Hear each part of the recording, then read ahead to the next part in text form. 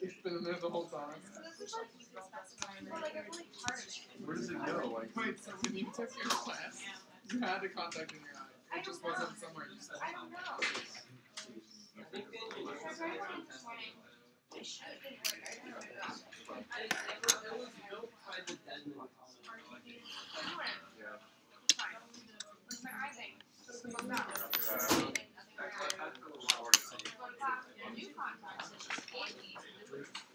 Part of one comes out.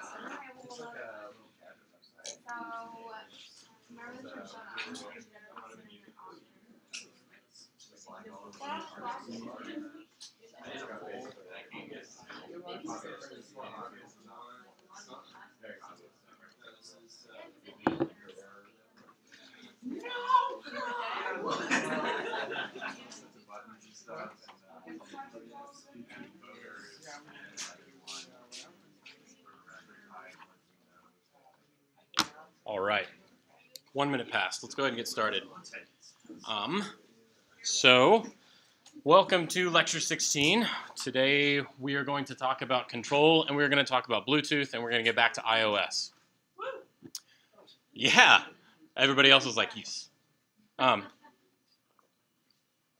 So essentially, we may get through Bluetooth today. If we do, then next time we'll start talking about Python and how to set up some other things. We're basically going to use Python for a lot of different things, including like a web server for interfacing with a database and for machine learning. But we will talk about a lot of that next time and not in one lecture. We'll probably take 3 lectures to get through a lot of that. Okay, so here's a shameless kind of prompt. Next semester, I'm offering a course called Ubiquitous Computing, or UbiComp. If you like some of the things that we've been doing in here, go take a look, or you can talk to me about what this course might entail. It's another 5,700 level course. I've offered this before in the past, one time the first semester I was here. And essentially, we're going to talk about what it means to be in the age of ubiquitous computing, which is essentially things, it's called pervasive computing. The Internet of Things is part of UbiComp. We're going to talk about HCI design for how do you design things for the UbiComp era. We're going to talk about some really seminal papers in ubiquitous computing. And we'll do some advanced prototyping, which includes some of the things we've done in this class. We'll do a little bit of like machine learning, some OpenCV. We won't necessarily do it from a mobile phone. We'll also use the 3D printer. And there'll be a final project. There's no tests or anything that are associated with it. But it's a class that's a fair workload because of the amount of papers that we read and kind of discuss. But it's essentially a very much an upper division graduate level course. But it's also good preparation for if you want to know how to design things for the different kind of mobile computing era as we go into the Internet of Things era. Okay. There's my spiel. I did want to mention it. If you got questions on it, let me know. I'd be happy to answer them. Okay. Course logistics. A5 is going to be due next week. So it's up. So essentially A4 was due, I don't know, a few minutes ago. And A5 is going to be due Friday of next week, right? So not this Friday, but a week from Friday. And we'll talk about what's involved with A5. It is now time because there's A5, and then there's A6, and then there's the final project, and we're done. Okay? So it is time to start nailing down a final project that your team wants to do. So really start thinking about it. Start thinking about what you want it to do and some of the different, essentially, milestones that you want it to hit. Because your final project proposal is going to be due at the same time as A6. Okay? So that proposal, it's like a paragraph telling me what it is you're going to do, but then it's a set of 4 different objectives that you are going to meet with your application. And we'll talk more as that deadline gets a little bit closer on what exactly I want for that. Talk with your group about the mother of all demos and whether or not you want to opt into that or not. So we had talked about the mother of all demos probably the first day of class and never since. And we'll talk about it as it gets closer. Okay. And the rest of that's for A6. We'll come back to it. Okay. The agenda for today, we're going to finish off talking about microcontrollers. Talk about very, very brief kind of talk on motor control through a microcontroller, and then we're going to talk about the different shields that you can attach to a microcontroller. I'm going to go over from there Bluetooth communication. So we're going to talk about how you use an Arduino to do some things with Bluetooth.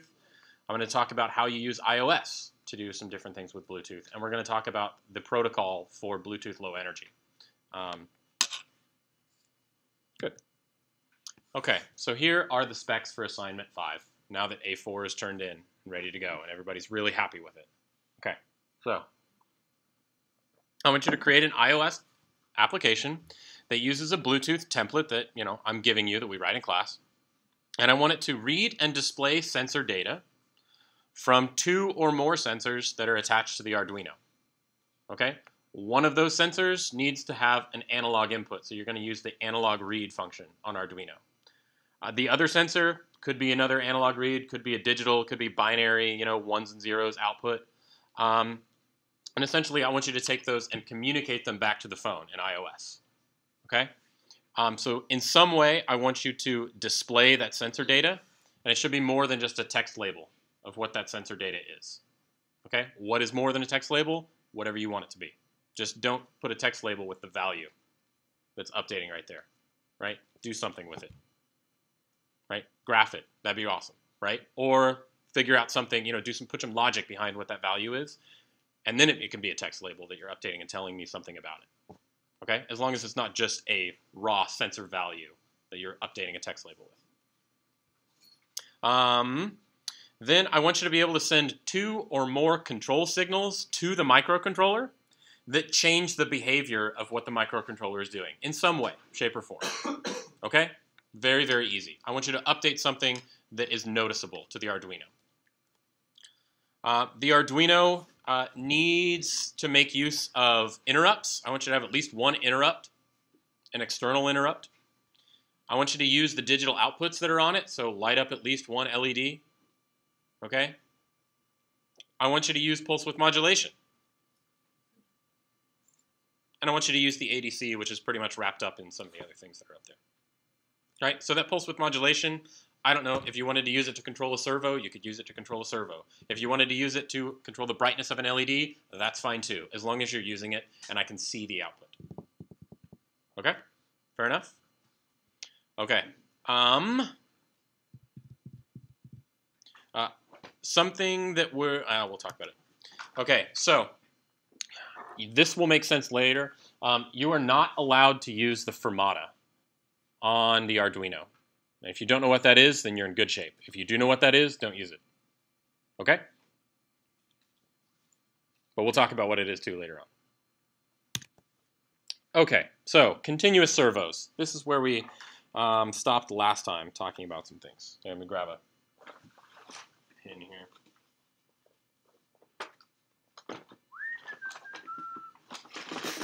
Okay, so the way that a continuous servo works, each pulse is a new command. So every time, so we're going to generate a pulse on the microcontroller. I'm going to send it off to this continuous servo. And for every single pulse that it gets, it's going to change the rotation in some way. Right? Now this is different than a rotational servo. Why is this different? What's a rotational servo? Reach back.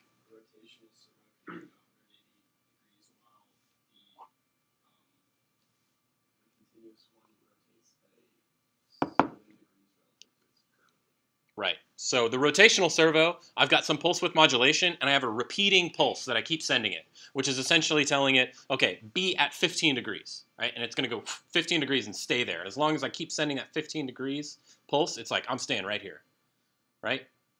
This continuous servo is something that keeps going on around. So for every single pulse that I give it, that might tell it, hey, move 15 degrees. So one pulse moves 15 degrees. I give it another pulse, and it's like, oh, yeah, I'm going to move another 15 degrees, okay? So if these are the pulses that I'm sending it right here, the pulse that tells it to stay in one position, to do not move, neutral, you didn't have to, basically, if you wanted to stay in position, you don't have to send this pulse at all, right? But if you send a pulse that's 1.5 milliseconds long, that means stay put, okay? If you send a pulse that's 1 millisecond long, so as you go this way, we're going to start moving in the clockwise direction. And the further away we are from 1.5 milliseconds, the further I want the servo to move. So if I'm down here at 1 millisecond, that's going to say move clockwise 165 degrees. It's going to move this thing around like that. If I send it a pulse that's in between 1 and 1.5, that's going to be move clockwise 80 degrees. So don't move quite as much. And the closer I get to 1.5 milliseconds, the smaller the movements I want it to do are in a clockwise direction. In the same way, going counterclockwise, 80 degrees would be right here.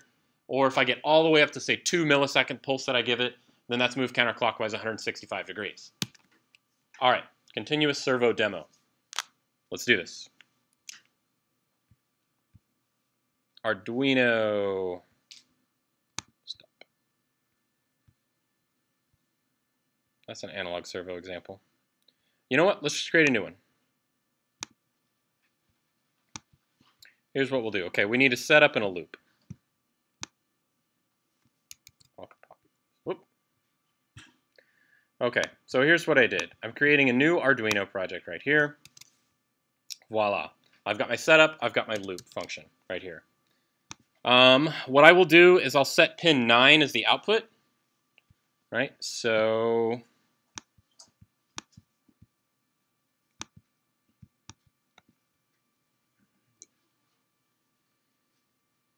here is pin 9. Ah, come on. Pin 9. You can see it. It's marked. Wow. Wonderful. Pin 9. Okay. I'll show you as I'm making connections for that.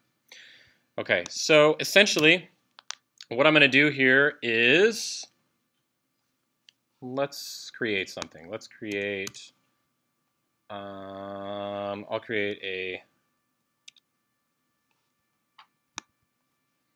let's say we want to create a pulse on pin 9, right? So I'm going to say digital write. Now I can't use all of the different pulse width modulation things that are made for that because they're built for rotational servos when I'm repeating something. With these continuous servos, I just want to send it a pulse. And I want to do it one time because it's going to move the whole direction, right? So I don't want to do anything with the pulse width modulation that's built in for me. So I'm going to say digital write, pin 9, high. Then let's delay microsec, if I can spell. Delay microseconds. How many microseconds should I delay this? So at 1.5 milliseconds, that's 1,500 microseconds, it stays put. How much do we want to move this thing? 1750. 1750. Is that going to be 85 degrees like we showed in the last slide, or were those just arbitrary numbers? I'd have to look at the data sheet for this servo. Okay. But I'm pretty sure that it's probably close to. It's probably like 100 degrees or something like that. All right, so then we'll set the pin low. Everybody see what I'm doing here? Right? Now I'm going to do a delay. Come on. So I'm going to delay this microcontroller enough to let it move. Right? So let's, delay for 5 seconds? Right? 5, 1, 2, 3. So 5,000 milliseconds. All right? Milli is 1,000th. Micro is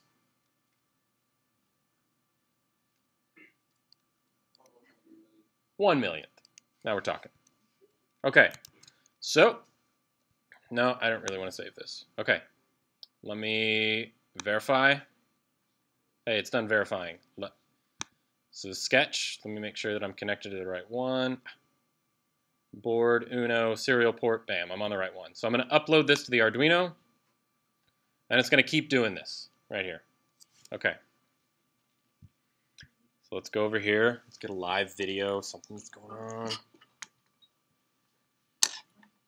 Here's my board. Here is my servo. Right here. I've got 3 inputs on it. The red one, can you guys guess what that one is? Voltage. What's the black one? Awesome. Moving on. So I'm going to connect the black one here to ground. Boom. I'm going to connect the positive to voltage. So now I've got power and ground hooked up. Bam, I hooked up to 5 volts. Let me grab another pin. Which pin am I going to connect it to? 9. Now we're rocking. Oh, this is good. We're just rocking and rolling here. Okay, so there's a yellow line on this servo.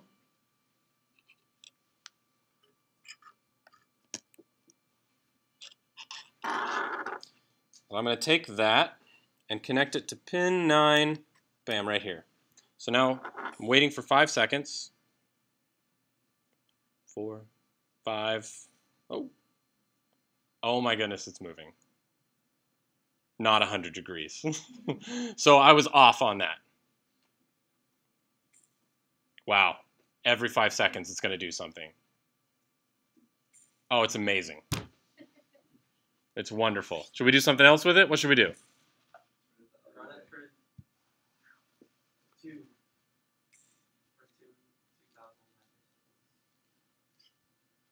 Run it for 2,000. So we go here. How about we do this? How about I set it to 1550, and then I set that to be 1 second. Don't save. And now I'm going to upload.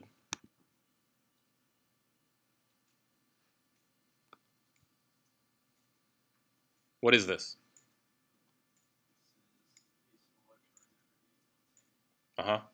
What's it doing?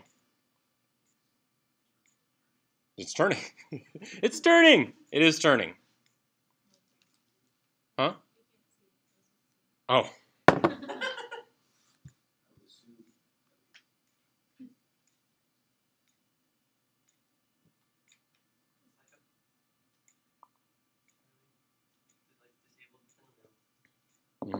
It's like a really awful clock.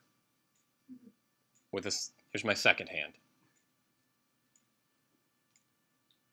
That's it. We're done with servos. Okay? If you want to use them, you know how to use them. Okay? Okay. Good. I'm going to leave that running. But I'll let you see me. Here. Okay. There was the continuous servo demo. All right. DC motor control. If you want to control a motor, the way that you do it is also through pulse width modulation. So essentially, if you've got a motor, if you give it longer bursts from pulse width modulation, that means you're giving it power for a longer amount of time. Okay? And that means that when you've got a motor that's spinning like this, if you're just really cycling the power to it really quickly, that controls the speed at which your motor is running. All right? Same thing as pulse width modulation. A servo has a little feedback loop. You're in position. With motor, if you hook it up to power straight to a battery, any motor, it's going to spin as fast as it can. Okay? If I modulate the power that I give to it, it's going to spin slower. If I just give it a little bit of power every single time, that's going to basically go really slowly. Every single RC car essentially works like that you've ever had in your life or seen. Question? Yes, this is a DC brush motor. If you want to use a stepper motor, it's very different. Yeah, but there are packages if you want to use a stepper motor. So it's just like LED brightness. It's just like the dimmer switch in your home. Okay? If anybody has a dimmer switch, the way that it works is it controls the amount of power that it's giving to a light bulb. Right? Okay? How many of you have a CFL that's inside of a dimmer switch? Complex fluorescent light bulb. Light bulb. No? Don't connect it to a dimmer switch. It'll blow up. Okay? They make dimmable ones. Most of them are not dimmable. All right? Don't connect that to a dimmer switch. Okay, so motors use a lot of power.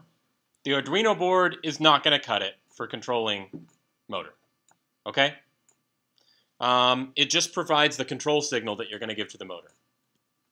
Okay, so is this bad or good? This right here, this is a motor. And this is the two different leads. And I've got them connected to 6 and 5 on the Arduino. That's bad. Why is that bad? That's right. All of the current that's coming out of one of these pins. It's saying, hey, Arduino pin, give me as much current as you possibly have inside that you're essentially regulated to. And I'm going to run the motor with that. Right? And all of that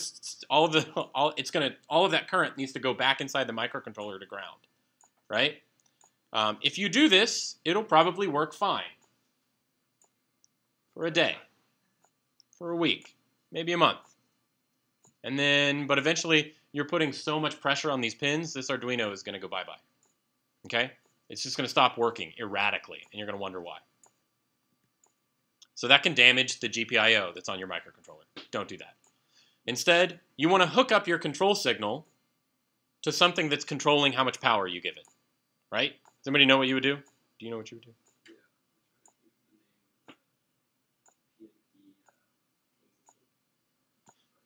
Yeah. You could use one of these, a high-power MOSFET. Well, a high-power FET. You could also use, like a BJT. You're talking about PNP. You can also use one of those. I'm not going to talk about it. But essentially, you can get the same kind of control, the same kind of levels with this. Essentially, you've got your control signal, which is on pin 3, and it goes over here to your little G thing. Okay? That's the gate. You don't have to know that. But essentially, what happens here is here's your motor, and your motor is connected up to D, and S right here is connected to ground. Okay? So the motor has positive 60 volts in, and if D and S are ever connected to one another, power is going to go through the motor. If they're not connected to one another, there's no power going through the motor. Okay? Essentially, this is an electronic switch. If you give it a 1, sorry, it's a high power FET. If G equals 0, disconnect D and S. If G equals 1, connect D and S together. Okay? Connect the power to the motor. And that will essentially control it. There's the Arduino control signal. It's on pin 3. Okay. So, here's a medium speed. Here's a slow speed. Here's a fast speed. Okay? Everybody okay with that? We're good? If you want to create a quadcopter and you want to use motors, the speed, all you're doing is connecting this up to a motor. Let's say you got a helicopter, right? And you want to control how fast it goes up. If you want it to go up slowly, then you'll want to use a pulse width modulation that's a medium speed. If you want to shoot it off the ground like a rocket, then just use pulse width modulation that is essentially, it's almost a full pulse. And you'll just fly this thing up as fast as it can. Okay? Fair enough? Good? All right. So there's lots of other sensors that you can use that you maybe want to use with A5. Broadly, those are into 3 different categories: analog, digital, and binary sensors. So binary sensors are things like reed switches, things like buttons, and things like ball switches. So essentially, have you guys ever seen this little white sensor sitting on the top of a doorway before? Yeah? All that is it's something called a reed switch, and the other side is a magnet. Okay? So essentially, a reed switch looks like this little diagram here. It's got a little, so it's got wire that comes out on each side, and then it's got this little magnetically controlled arm. And when you put a magnet close to it, it goes, and it makes a connection in the reed switch. When you pull the magnet away, it's loose. That's how you know if a door is open or closed, when you see these connected to a door. Okay? So the output of that sensor is 0 or 1, right? Digital logic low or digital logic high. A button works the same way as we saw last time with the little pull-up. We had a pull-up resistor that was connected to it. And a ball switch is kind of a neat little thing. It's essentially a can, and it has a wire that comes off of that can, and there's a ball inside, a metal ball, right? And if you take the sensor and you tilt it this way, that ball slides back down over here. And if you tilt it this way, the ball will slide back, and it will make a connection between the outside of the can and the wire, right? So that now current can flow through it. Okay? And that is this little type of thing right there. So this is how they used to do tilt switches, right? So if you ever tilted something one way, the can would fall down and it would know that it was in one position. It's for when you only want to know, I am angled, am not angled, right? An accelerometer is what you want to use for what is that angle, right? But these right here, super, super cheap, okay? Pennies. Pennies. Okay? They're also really good for detecting vibration. Why?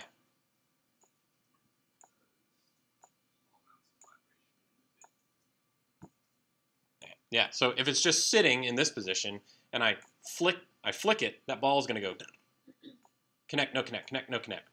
It's gonna go crazy on my microcontroller, right?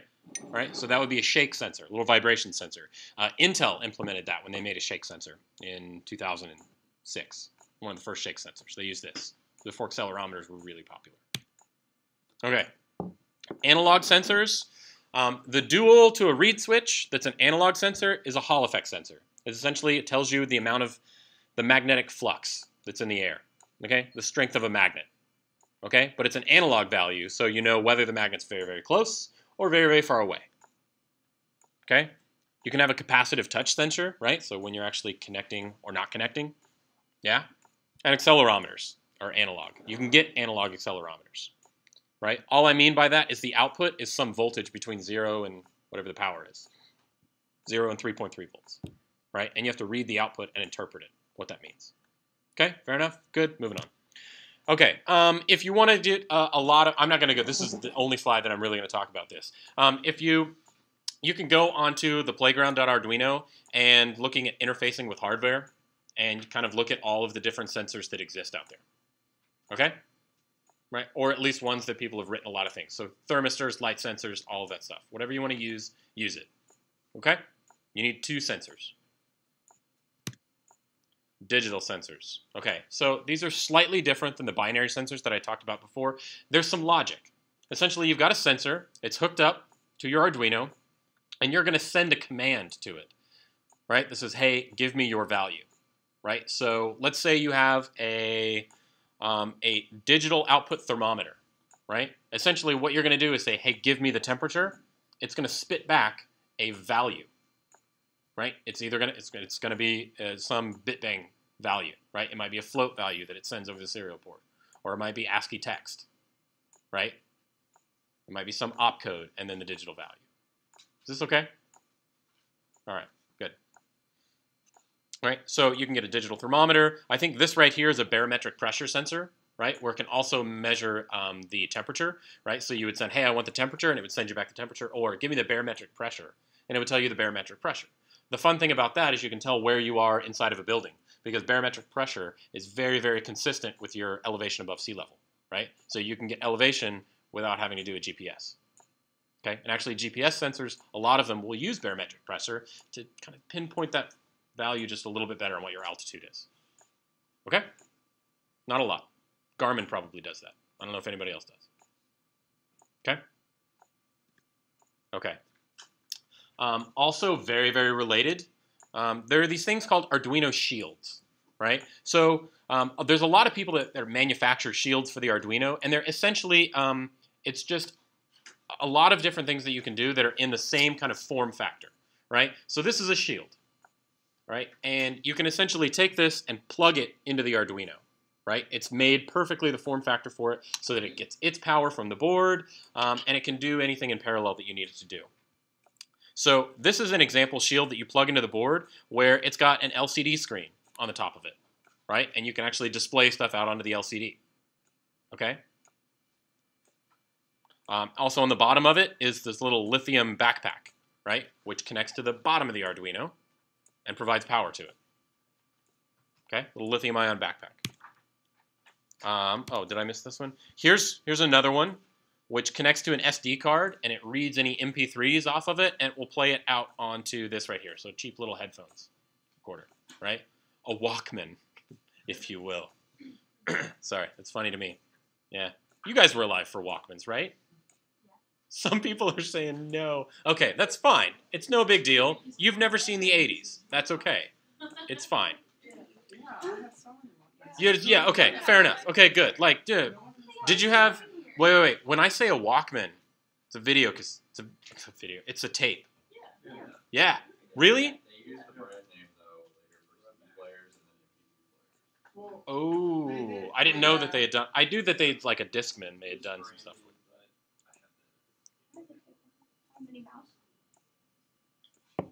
Fair enough. Okay, fine. Good. So you guys know what I'm talking about. Yeah, the Walkman. Exactly, the Walkman. Here's something called a video game shield. Essentially, you plug it into the top of here, and it has audio left, right, and a component video out, so you can connect it up to something. There are also some connectors on here so you can put together a controller really, really quickly from the Arduino, right? And the Arduino controls all of the video output, right? So you can make your own little Arduino video game, right? You can make Pong. You can make Tetris, okay? You're not going to make anything with any kind of graphics in it because there is no graphics card, all right? This is a Bluetooth shield, right? Does this look familiar? It does. Why does this look familiar? Because it's in the cabinet drawers. Yes, it's been there the whole time, right? Actually, it's inside of this little metal-looking, like, saran-wrappy plastic bag. What is that bag? A static shield.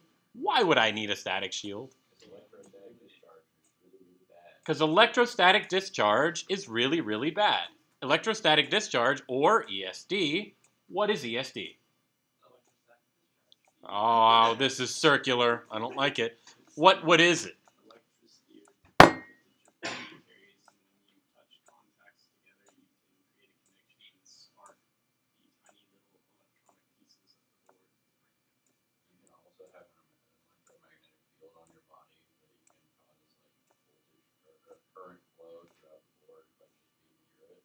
Yes, both. Yes, that one, way more common. That one, it happens. It happens. Yes, right? It's why you enter, when you enter their clean room, you've got to be suited up and all sorts of stuff, right?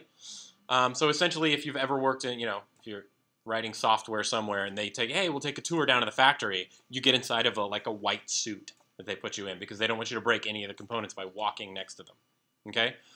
ESD. Has anybody ever changed out the RAM inside of your computer? Yes. All right. Did you have to do anything special? Touch the case and discharge yourself before you touch the motherboard. Because if you touch the motherboard and it goes shock like that, you might as well not turn the computer on. Why? Because you've burnt components on the motherboard. It might still work. Okay? Why am I telling you this?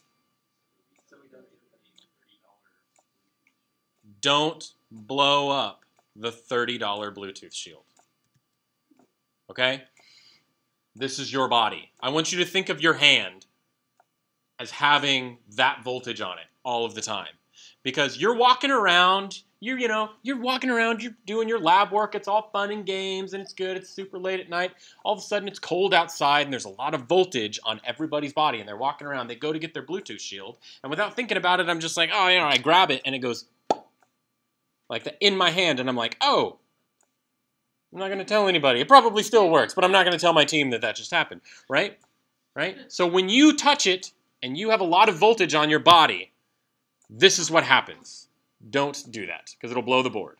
And it'll blow the board in really weird ways, right? Like it might work for a day or a week or a month, and then it'll start failing in weird ways, and you're like, what the hell happened? Okay? This is still working, by the way. All right, so I'm going to disconnect that. It's getting on my nerves, but you guys can't hear it. So here's a quick video. That's the Arduino. There's the Bluetooth shield. It's in red. It's just plugged into the top. There's a potentiometer, a rotational servo, a button, and some LEDs. Bam. We're going to connect that up. This is from Red Bear. I didn't make this, by the way. Ah, there's my iOS app. I'm going to go to Settings,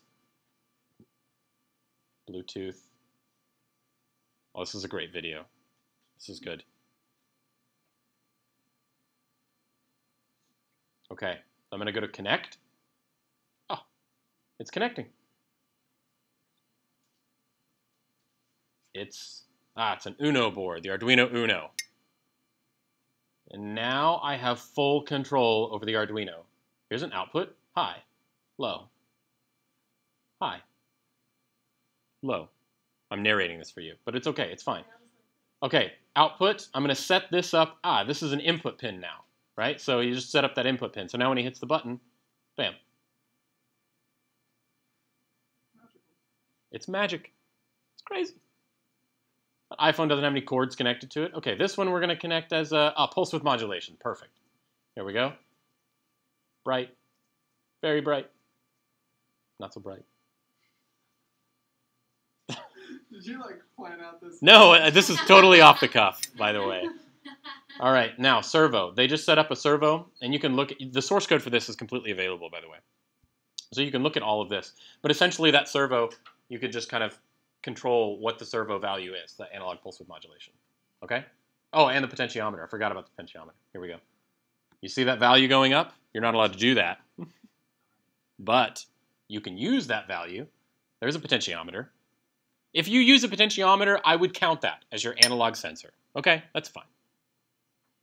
All right? Because you still have to read in off of the ADC and display it back to me in some way, shape, or form. Okay? Good? Happiness? All right. So this is the Bluetooth low energy shield. All right? This is not a Bluetooth shield. This is a Bluetooth low energy shield, and by the end of this lecture, you will know what the difference between those two are. Okay. This is BLE made really, really easy. Okay? This is why I got the Arduinos and the shield, because it makes this very, very easy to do. It's going to take care of all of the protocol for Bluetooth low energy. Okay? You don't like that, but that's okay, right? Essentially what it does, in order to do that, it needs to take up a lot of the pins that are on the Arduino. So it takes up pins 8 through 13 of the Arduino, and most of that is related to the serial peripheral interface, the SPI. Okay? So SPI is a way of talking over a few pins to different things, right? So essentially you have a firmware, you have some hardware that's on the Arduino called SPI, and it has a slave select, a master out slave in, a master in slave out, and a clock. Okay? The clock is so that they're both on the same frequency, they can read from each other. Master out slave in and master in slave out so that you can have dual communication at the exact same time. Right? And slave select, what is that?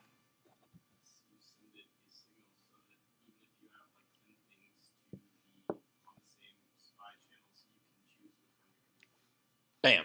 It's essentially an opcode that tells you which selector you're going to do, right? So you can have a bunch of different things connected onto this master out slave in and master in slave out, kind of fanned out. Why is that? Why would that be important for an Arduino shield?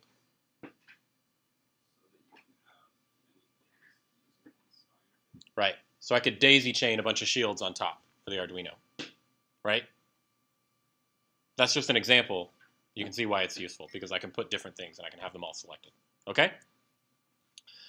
Pins 8 and 9 are essentially for, these are specific to this shield, right? You actually, when you want it to read, you have to take one of those pins low. You won't have to do it, but it does it. Okay? It has to take one of those pins low, and when it wants to communicate back, it's going to take one of those pins high. Okay? It's essentially a little fail-safe in there, and it's part of their firmware. We have to deal with it. Okay? So it's going to take up pins 8 and 9. So the remaining pins that you have are pins 0 through 7 and pins A0 through A5, so your ADCs. You still got all the ADCs left. Okay? Good? Happiness? All right. How are we doing on time? I got my clock today. 4:08. Awesome. All the communication, everything that we do is going to be set up inside of this function, or inside of this library ble_shield.h. Okay. So here's what we're going to do. Here's the Bluetooth low energy shield. To initialize the Bluetooth low energy shield, we're going to use the function ble_begin. That is going to set up all of the SPI inside of your Arduino, all of those peripherals that needs to be set up. It's also going to send out and send some initial communication between the shield and the Arduino, right, so that it sets up the shield properly. Okay? Then there are these other two functions, Bluetooth low energy _available. Right? So if data is available from the Bluetooth low energy shield is what that function says. So while that is true, I'm going to read the byte using ble_read. I'm going to read from the port. Okay? And it's going to return a value, and then I'm going to serial.write it. What is that doing? What is this doing? What is this code doing right here?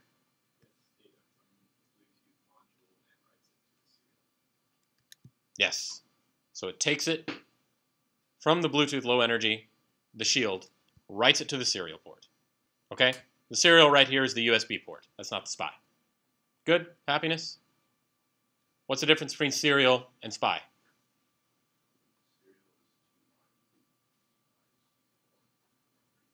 Or 4? Usually 4. You can do it with 3. Yes. Okay.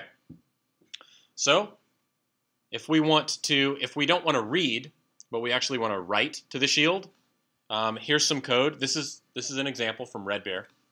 Essentially, while there is data available on the serial port, read that data from the serial port, okay?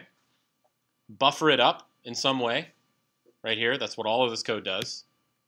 So pack it up into 16 bytes and add it to the transmit buffer, right? So I've got this little buff at I that I'm essentially reading from the serial port and saving those bytes into this buffer. Once I get 16 of them, or once I get an end line, I'm going to call this BLE_write function.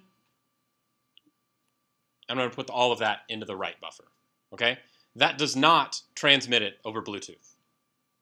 This transmits it over Bluetooth. This BLE_do events. What a wonderful naming convention, okay? If you guys write code like this and put it out on the internets, I'm going to be disappointed, all right? This should be a way better name. What would be a good do events? Transmit events? Something like that? Right? Something. I mean, there's a lot going on inside that function. Like, I understand why they said do events, but you could do something right there related to the protocol. Anyway, I'm just pet peeving right now. All right. Bluetooth Low Energy Fermata. You can go onto the Red Bear's little BLE Shield website, and you can download this Fermata thing. And essentially what that does, does anybody know what the Fermata is? It's a proto... Oh, that's funny. That's good. Yeah, it is. It's a protocol that you adopt, right? So essentially what you would do is like, hey, Bluetooth Low Energy, here's the Fermata. I'm going to put it on the Arduino. And that Fermata allows you to, from now over Bluetooth, to configure the entire microcontroller. Okay? So, except for setting up certain like interrupts and things. But it allows you to turn all of the digital GPIO into inputs or outputs and set the value of what they should be over Bluetooth. It allows you to set up the analog inputs and the sampling rate, right? And how often that's going to transmit back, right? It's essentially you just upload it onto the Arduino, you call it good, and then from your iOS app is where you're setting it all up, okay? I'm not allowing you to do that. All right, the reason that I'm not allowing you to do that is not because it makes it too easy, because I'm all for making it easy when it's rapid prototyping, because it doesn't allow you to do some of the functionality that I want you to be able to do from the microcontroller, such as interrupts. Okay?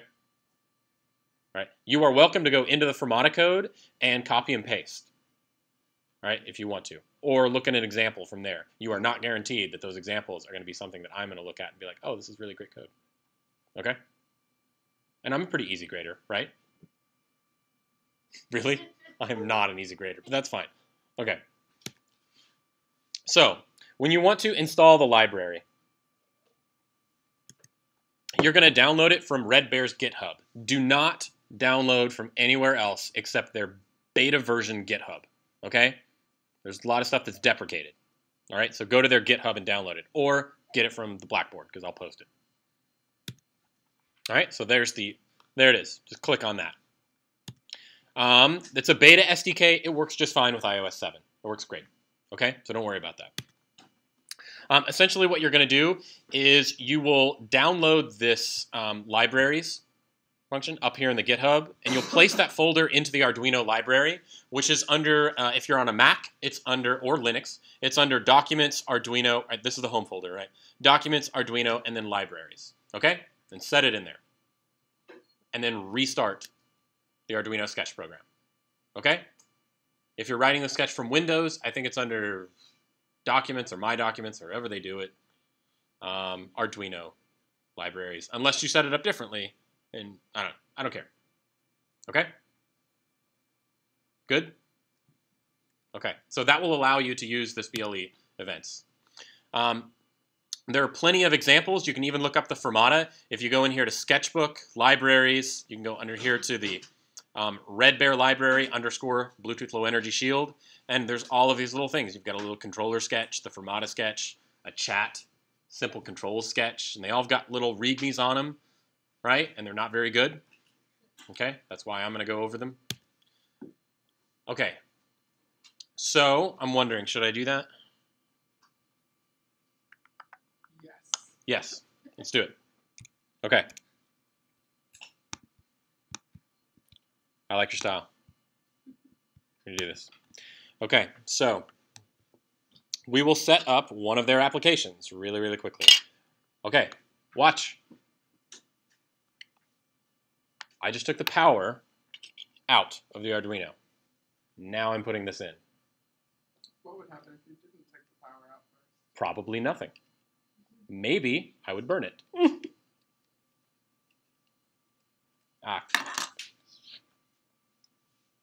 If you take these out and back in enough times, it's tough to get them back in.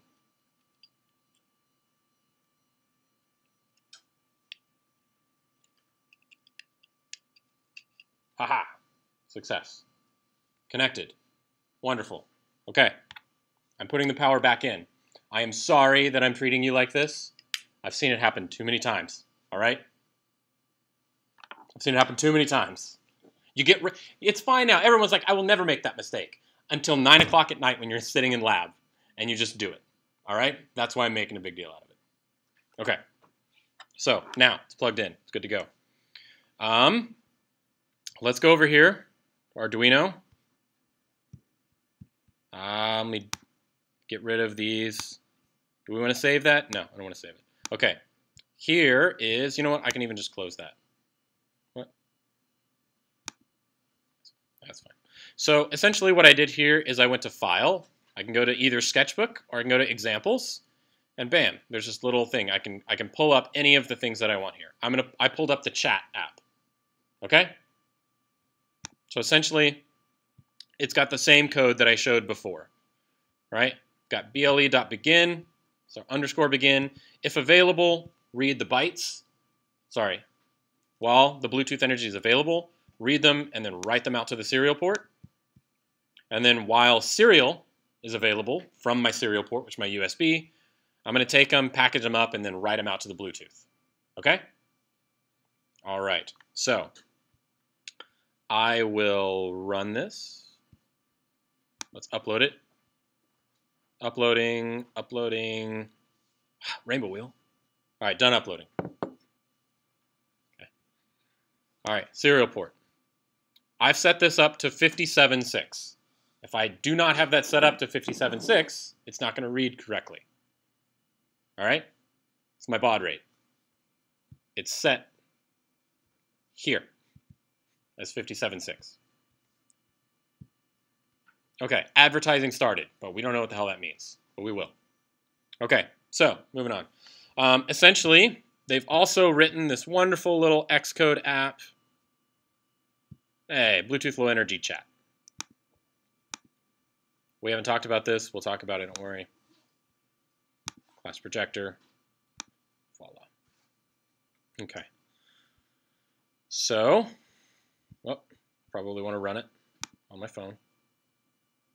Build succeeded. Okay. So, this is the wonderful little app that they wrote. Okay, pretty cool. I'm going to go over here to the serial monitor. What should I type? Hello. World. Enter. Nothing happened. You guys know me too well. All right, so I just hit the connect button. It's connecting. It's still connecting.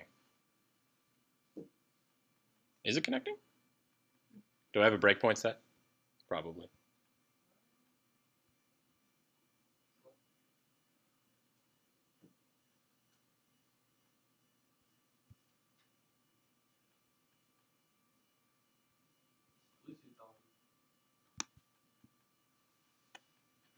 That's a great question.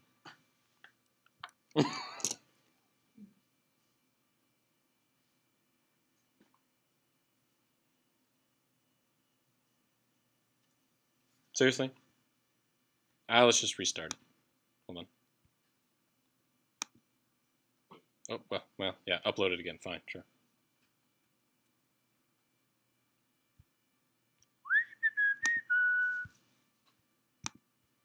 Okay, so build succeeded.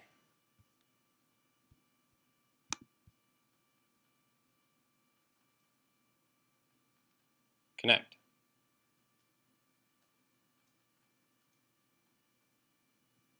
Hey, it connected. Okay, so now I'm going to type hello world. Hello world. Enter. Yeah, something happened. Hello world. Oh my goodness. You guys are not impressed with this. How many hello worlds have you seen? All right, I just clicked inside the text box. I'm going to say hello iOS. Send. Boom. No, if you guys turn in this app to me, you will fail. All right? This is the worst app I've ever seen. No, it's not true. This is not a great app. Okay? All right? But it at least shows a lot of the stuff behind the scenes with Bluetooth. Okay? Okay? Wonderful. Turning that off. Okay? Now, let's talk about all of this stuff that happened right here. Let's see what in earth is going on.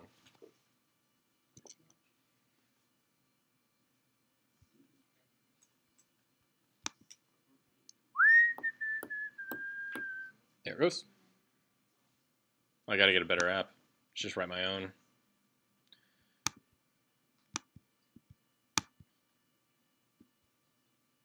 Okay, so a Bluetooth primer. How many of you guys have used Bluetooth before? 1, 2, 3. So not 4. Okay, moving on. All right, so traditional Bluetooth. I'm sorry, I'm just kidding, by the way. All right, traditional Bluetooth. The way that traditional Bluetooth works, it was essentially, you guys are actually probably old enough to know when Bluetooth was first actually created. All right, it's for short-range wireless. Okay, it didn't exist when you were born. Okay, but it does exist now. Wonderful, this is great. It's got low to medium latency. All right, what do I mean by that?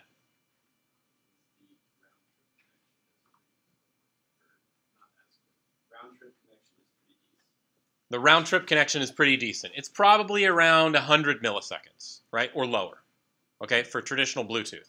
Okay, that's pretty fast. Okay, that's usually better than Wi-Fi. Okay, usually quite a bit better than Wi-Fi, depending on the network that you're on. Maybe not SMU's network, but usually. Okay. And you can send a lot of streaming data over Bluetooth. Okay, it's good for data like voice and audio. Okay, right? That's why your Bluetooth headset, right? You've got it. That is traditional Bluetooth. It's a little power hungry. Okay, it's because it's connection oriented. That means when you set up a connection in Bluetooth, that connection is maintained between your device and whatever your two devices that you're pairing together. That connection is maintained even when there's no data flowing between them. Those wireless channels, they're up, they're running, they're ready to go, right? It is built to be low latency and take a lot of data all at one time, just like streaming onto it, okay? That is what traditional Bluetooth is built for, right? And that is why you have a lot of Bluetooth like speakers and audio and the Bluetooth headsets, right? Because they could filter a lot of data really, really quickly. And when Bluetooth first came out, they said, you know what? We're going to support 7 concurrent Bluetooth connections at one time. And people went, what? Why on earth would I want to connect 7 different devices wirelessly? That's ridiculous. You need to just support maybe 2 at a time, right? They're like, why are you guys supporting 7? Okay? Because we can, right? Nowadays, that eventually turned into, you guys, I can only do 7 connections. It's like, but I need more than that. Okay? And I don't need it to be power hungry. Oh, and I can send 1 million symbols per second over traditional Bluetooth. Right? But traditional Bluetooth cannot run from a coin cell battery, no matter what you do. And it's limited to those 7 concurrent connections. All right? So that is why we have a new protocol that is called Bluetooth Low Energy, or BLE. Okay? This is different than traditional Bluetooth in some very important ways. First one, it is designed for the Internet of Things. Okay? It is designed for lots and lots of things to be on wireless transmission channels and to be running on coin cell batteries, to be running with not streaming data, so sometimes they just wake up and they want to send a little bit of data. Okay? It is optimized for those kind of conditions. Right? And thousands of things that you might want to connect to. Okay? The way that it works, it's an asynchronous client-server model, right? So whenever you pair things together, one is going to be a client, one is going to be the server. It is low latency. And when I say low latency, 3 milliseconds max, start to finish. Okay? Round trip. That is from wake up to power down. All right? It is optimized for short bursts of information. Okay? It is not optimized for anything else. That is why you'll see things that if someone is trying to transmit audio over the Bluetooth low energy channel, it will work. It'll work. It's more power hungry than running traditional Bluetooth, right? But you can stream 1 million samples per second across Bluetooth low energy, but it's not optimized for that. It's going to kill the battery really, really quickly. Okay? Happiness? Good. The number of connections is greater than 2 billion. So they went from 7 connections, more than 2 billion connections. All right? That is the theoretical limit. You are not going to get probably more than 20. All right?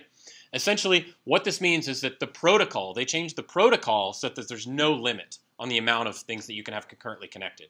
There are still, there's hardware, there's battery issues, there's wireless transmission traffic that are still issues, okay? But the bottleneck are those issues. They're no longer the protocol, okay?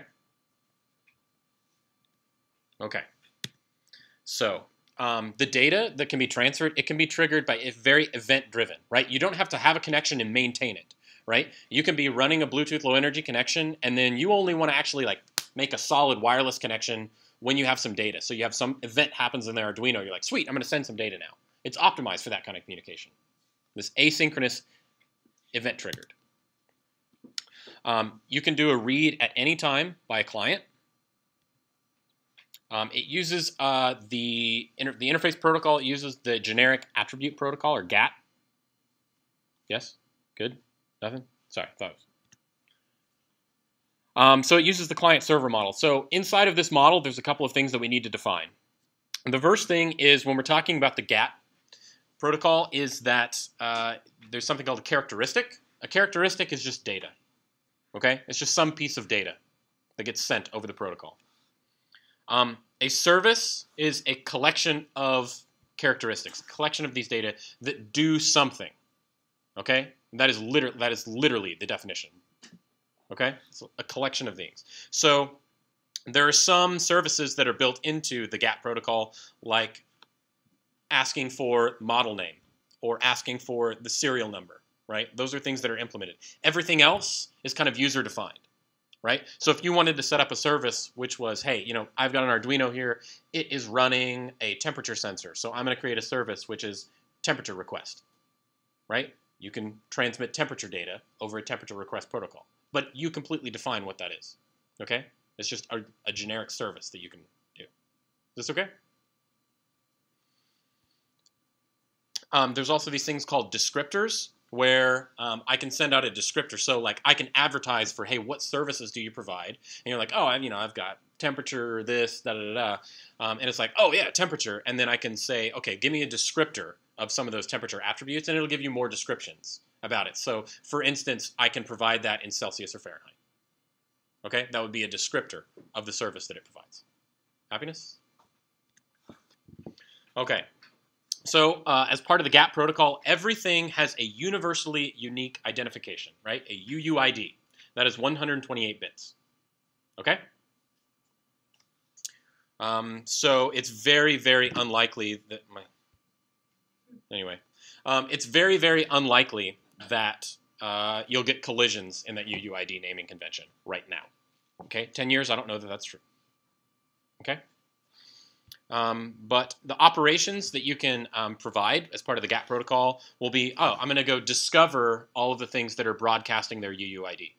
Okay, so I can send a transmit and say, hey, I'm going to discover these, and people will transmit back their UUIDs. Okay? Man, the video is like messing me up here. What's going on?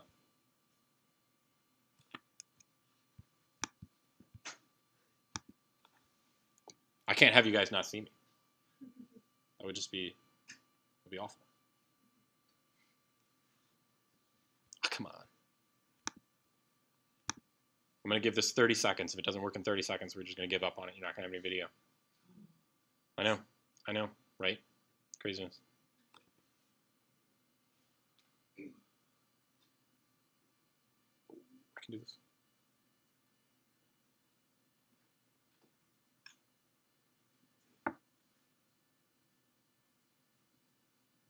I wonder if the Bluetooth is interfering with my Wi-Fi connection here, this little local thing. They're both on 2.4 gigahertz.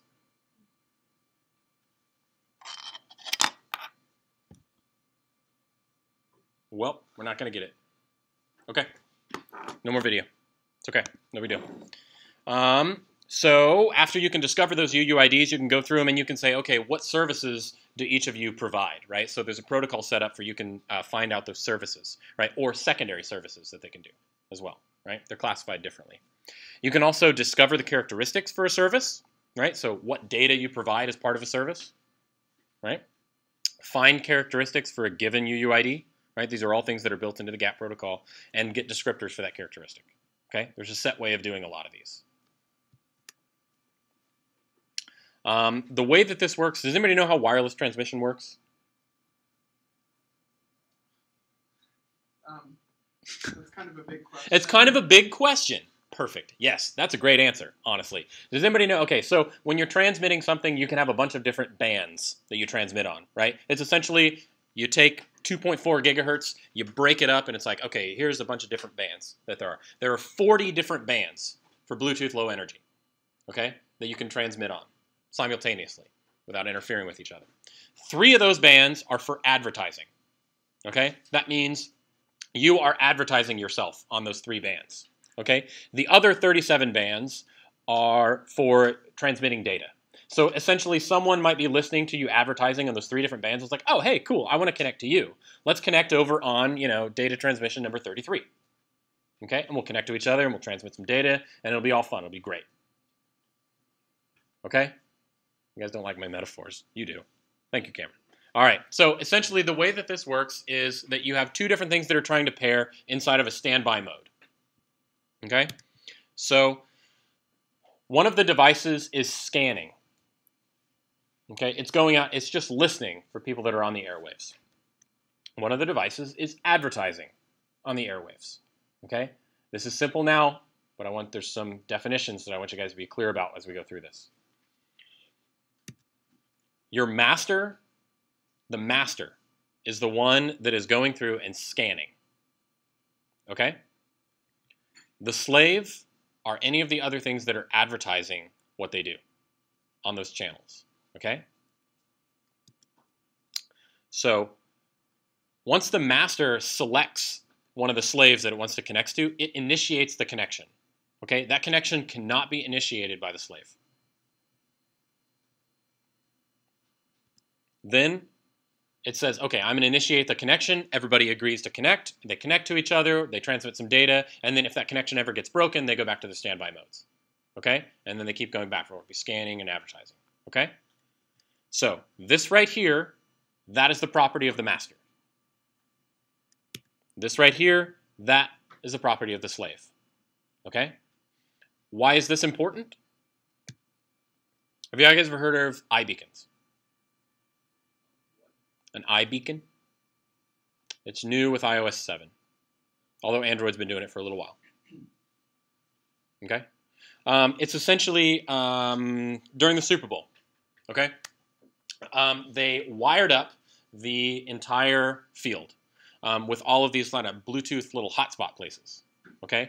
And these were iBeacons. They were beaconing what they were.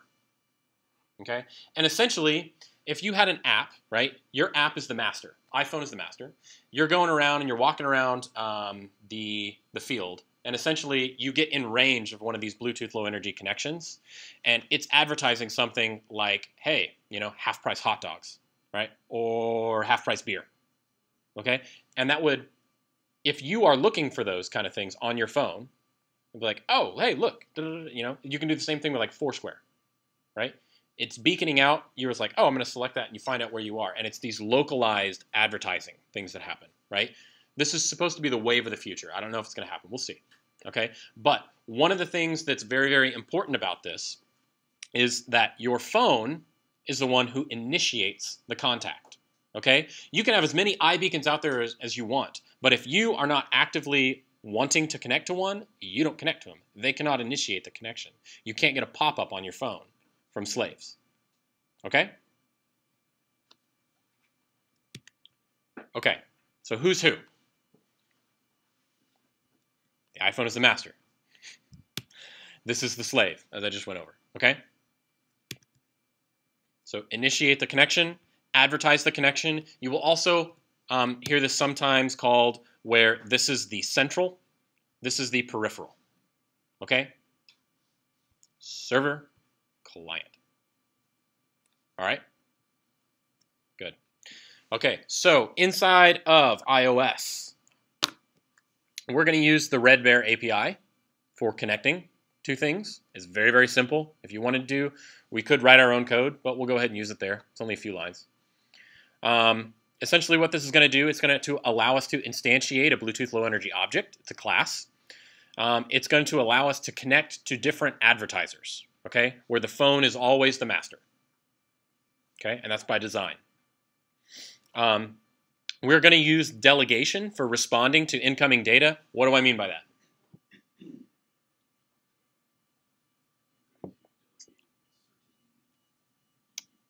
We're going to set ourselves as the delegate. We're going to adopt a protocol.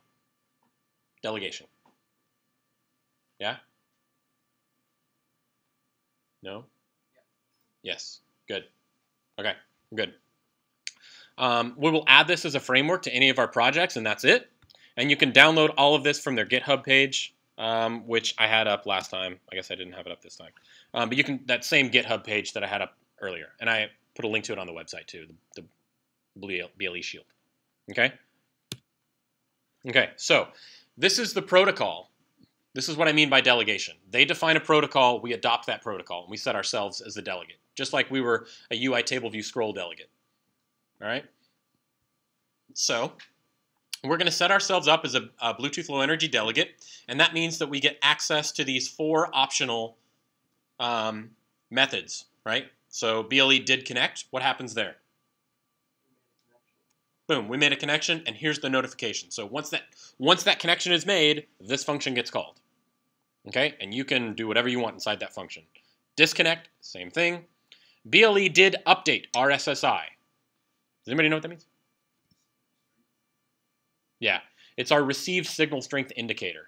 Okay, so RSSI is essentially every time that you get a connection, part of the header of all of the data that's in there, part of the header is telling you something that you can use to get the signal strength that your Bluetooth Low Energy is at, okay? And so you can always, whenever that RSSI gets updated, you can say, hey, my signal strength is, and this is going to be in dB, okay? So if you have an RSSI of negative, 20, that's a really strong signal, okay? An RSSI of negative 180, I'm surprised you even were able to read the RSSI, okay?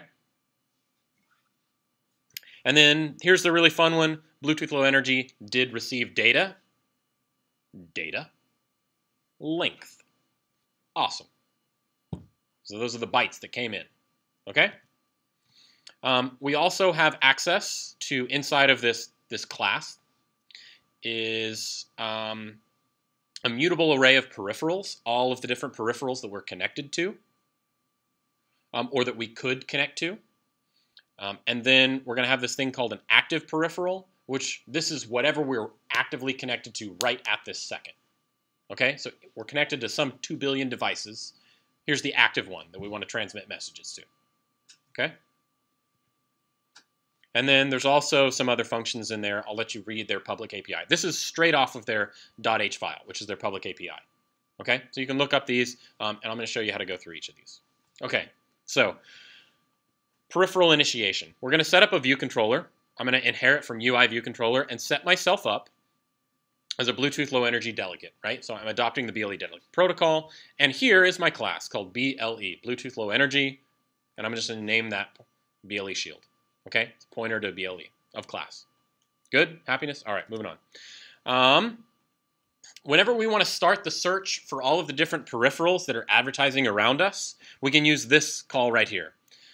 Do I have a... Okay. So my BLE shield, I'm going to call this function on the instance. It's find BLE peripherals with a timeout of 3 seconds.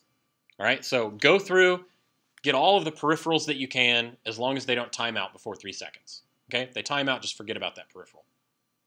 Okay, it's part of the advertising that's there. Then the way that they actually connect to those are they set up a timer that's scheduled for 3 seconds. And at the end of 3 seconds, it's going to call this function called connection timer. Okay, so this is an asynchronous call here, this find BLE peripheral. So I'm going to call it, a few clock ticks are going to go by, and then it's going to immediately return while it's searching for peripherals for 3 seconds. Okay, I set off a timer for 3 seconds. Once that is done, I'm going to go through here, say if BLE shield.peripherals.count is greater than 0. What would that mean? If I have any connections, any peripherals at all that exist. I'm going to go through here, I'm going to say, hey, connect the peripheral, BLE shield.peripherals object at index 0. What does that do? Takes the first one it found and connects it. Why would you want to do that? If they responded first, you want to connect it. Why would you want to do that?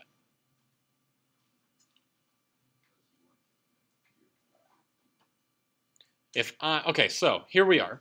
You know what? We'll come back to it. I'll come back to it. You guys think about mulling it over a little bit? Why would you want to connect to the first thing? Huh? Would be closest to you. Maybe not. It gives the strongest signal? Maybe. It's just whoever responded first. We'll come back to it. So after this, I call this, I want to connect the peripheral. Once I connect to that peripheral, then bam, I get my little delegation function right here, and I can do whatever I want, right? Here they set up a timer. Okay? You can do whatever you want in did connect.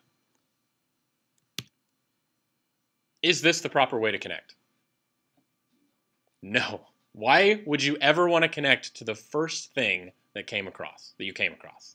I cannot think of a reason. Okay. If you wanted to set up a tutorial for people and you wanted to make it really, really easy for them to hit the connect button on their iPhone and have it just connect to the first Bluetooth low energy peripheral that was there, that's what you would want to do. And that's what Red Bear did. Okay? But let's say they're working, it's Wednesday, it's lab time, we've got all of our Bluetooth shields, they're all hooked up, they're all running, and all of a sudden you hit connect and you connect to the first one. I don't know if it's yours. It might be, this other team's over here, and they're like, whoa, it's going crazy, right?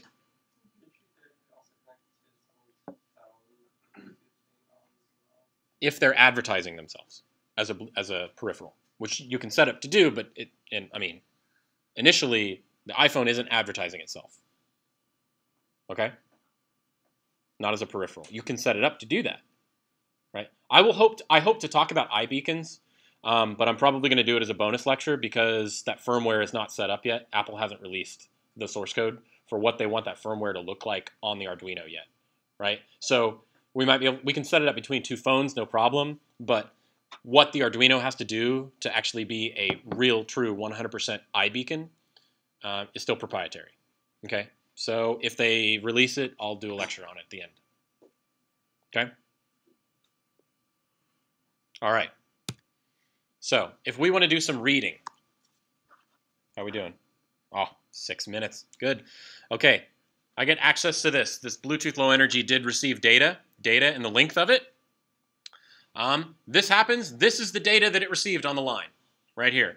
So, essentially, I've got this thing called nsData_d equals data with bytes of length, right? So, it goes in here, it takes that dynamic memory, and it returns it back as NSData. Then I'm going to take that data that's stored in D, and I'm going to allocate an NS string with this type of encoding. Okay, it's essentially a char array. All right, and then I'm going to set some label equal to S. So what does that do? Every time I get some data, I'm going to take it, I'm going to cast it back as an NS string, and I'm just going to spit it out on a text label, right? So if I were to type in hello world onto my computer, like I just did a little while ago, this would display it up there inside of that text label. That's exactly what this does. This is taken exactly from there. This is not going to cut it for A5, is it? No, it's really not. Why?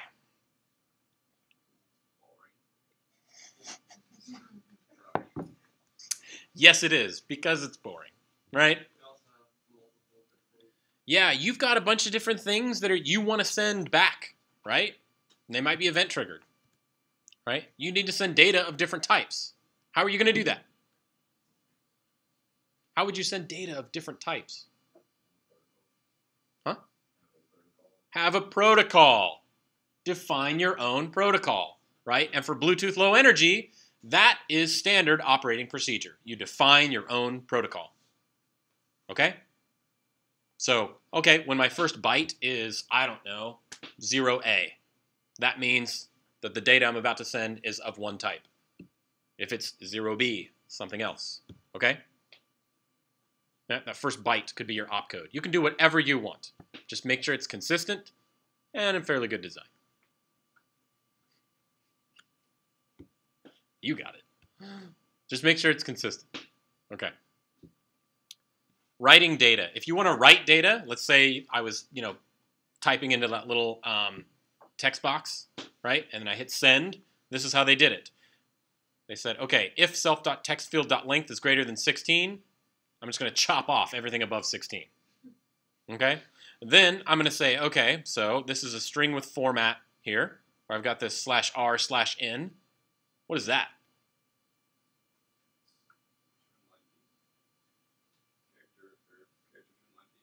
Carriage return line feed, right?